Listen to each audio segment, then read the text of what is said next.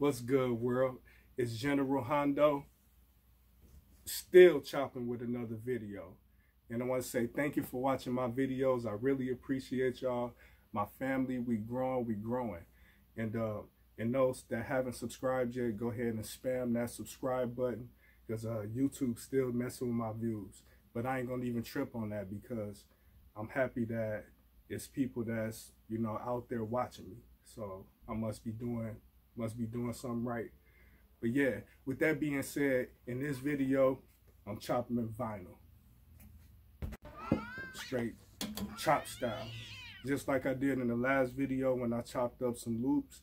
And then in this video, I got a collab with the homie, produced by HUNDOE.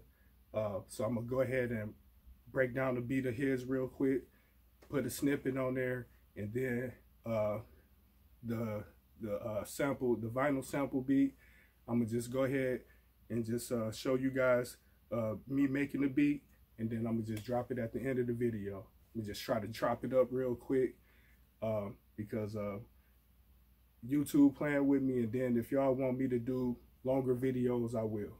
But yeah, with that being said, I hope you guys enjoy this video, and yeah, stay in quarantine. I know everybody just sick and tired of just being cooped up. It's difficult. Everybody going stir crazy. They like, you know, me too included. Like, I just want to go out and do regular things with the family, but we really can't do that right now, because it's better to be safe and be alive at the end of the day.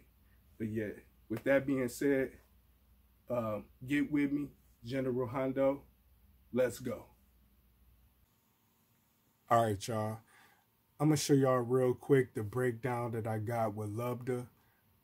And I'm going to let you hear the 16 bar loop that he sent me, and then the 808 and the kick that I added afterwards.